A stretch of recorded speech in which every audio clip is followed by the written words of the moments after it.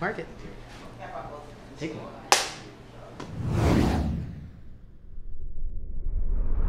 Writing for me is the only free place. It's the only place where I'm not doing what somebody else wants. You're a natural writer. You're a natural actor. You're a natural lawyer. There's no such thing. All of these things have to be learned.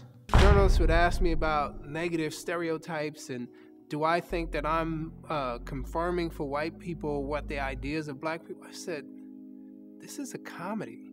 Oftentimes, the women that are successful in comedy, as far as I know, are women who don't care what men think. It was the drag queens and the street people that were getting the harassment by the police that said, enough. I thought, oh, wow, you can kind of be who you are and let the chips kind of fall where they may.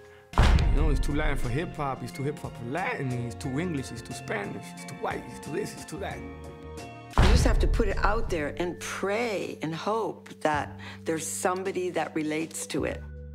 We fight to be seen as we see ourselves and live our truth without compromise.